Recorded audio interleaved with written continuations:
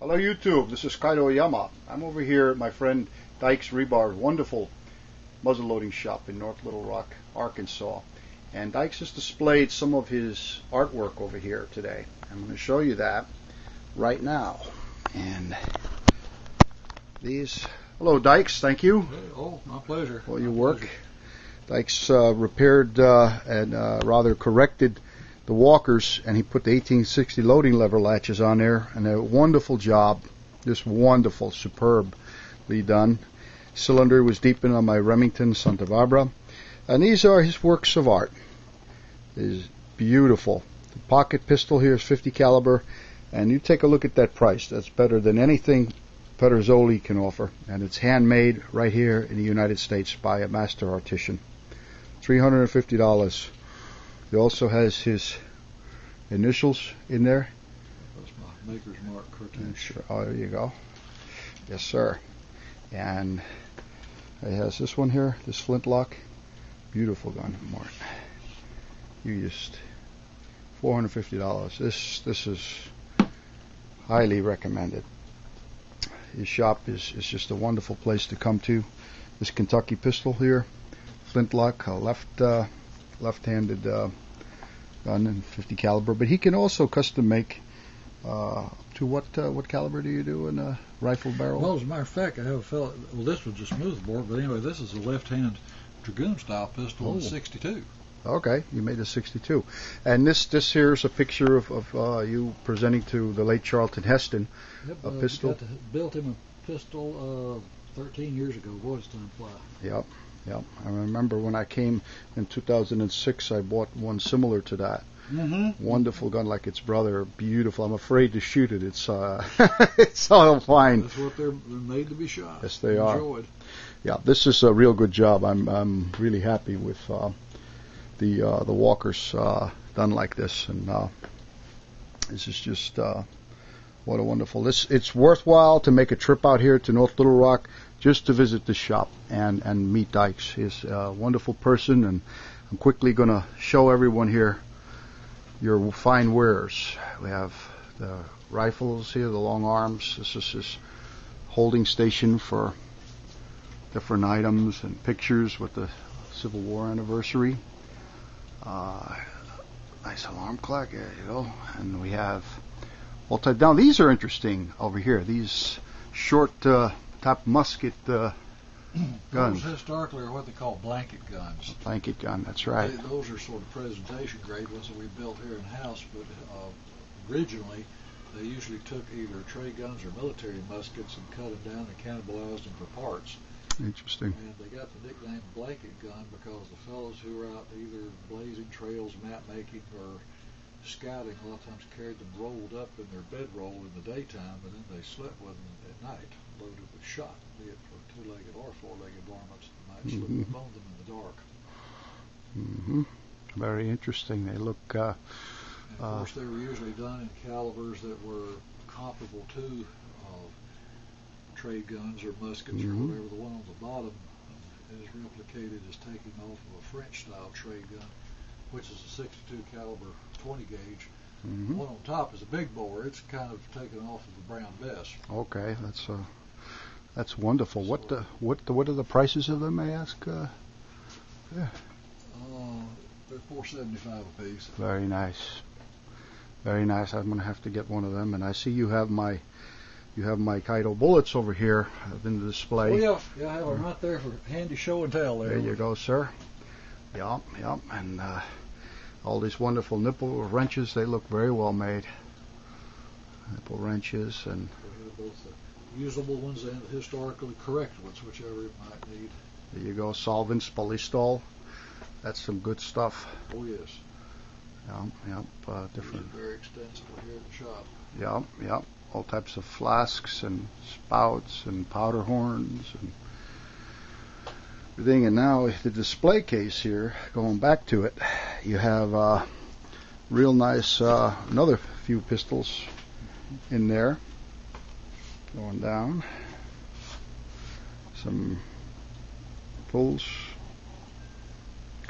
And going into this display case, you have revolvers. Right, Percussion. these are all factory guns. These are all the factory Percussion Ubertis, Piettas, and including some of the pistols here too are factory.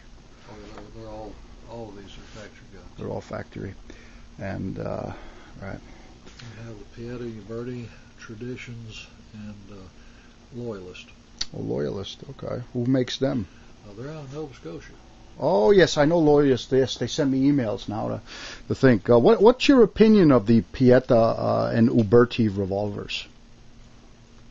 Your Ubertis are absolute perfect clone copies of the originals on the Remingtons or Colts or whichever that I can use their parts for storing original antiques.